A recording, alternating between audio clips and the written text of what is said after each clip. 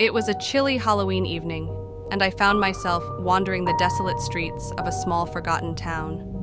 My footsteps echoed in the silence, punctuated only by the eerie rustling of leaves in the chilling breeze. The moon hung low, casting long, sinister shadows that seemed to reach out for me.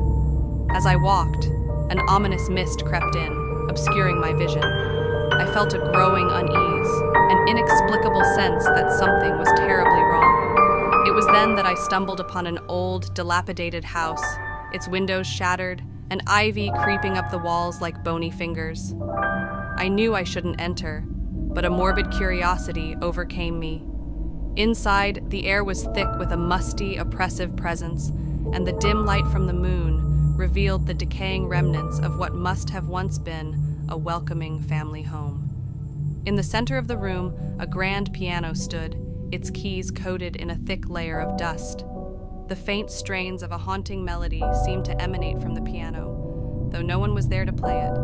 The tune was sorrowful, a mournful lament that sent shivers down my spine. I inched closer to the piano, my breath shaky as I noticed an old photograph on the dusty keys.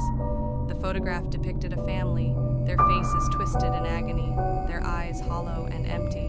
I recognized the faces from the town's history, a family that had mysteriously vanished on Halloween night decades ago. I stumbled back, a sudden realization washing over me. I wasn't alone in this house. The specters of the long-lost family were here, trapped in a never-ending nightmare. As the music intensified, the walls of the house seemed to close in on me, and the faces in the photograph contorted in anguish.